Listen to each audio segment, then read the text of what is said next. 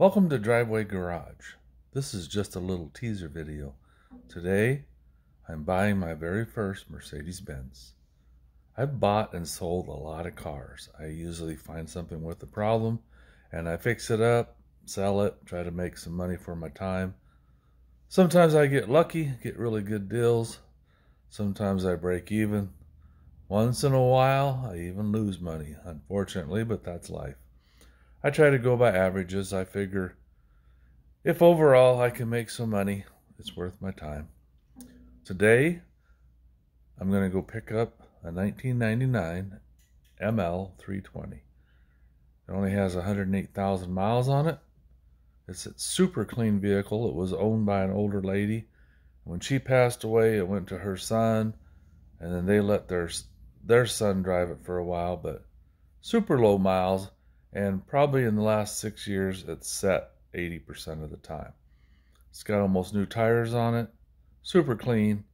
I can't wait to pick it up. When I get it home today, I'll do a video on it, or else tomorrow morning, depending on the wind and the weather, how hot it is. Anyway, just a little teaser. I'm looking forward to it.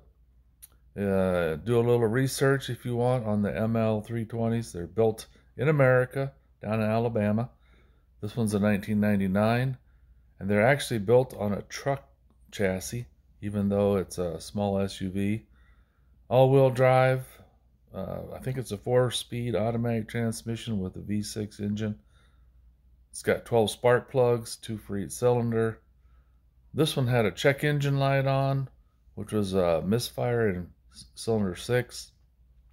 The guy thought maybe it was an O2 sensor because he'd replaced it a year or two ago. But it was just a random misfire in number 6. I cleared the code, and it hasn't come back in the little bit I drove it after that. Or actually, I just let it run. So it's probably not a bad coil. Who knows what it is. Anyway, I'll do some more testing. I'm going to change all the fluids, the oil, transmission, differential. Check it over really good. Trying to think. Oh yeah, the check engine light. Oh, and no heat and air. So I'm going to check to see if it's got a bad fuse. Maybe low on Freon. There's a common problem with the blend door actuator going bad.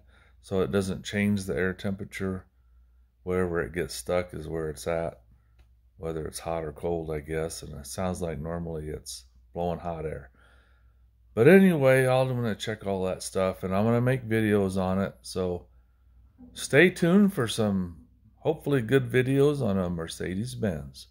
I'm looking forward to getting it. I might even decide to keep this one.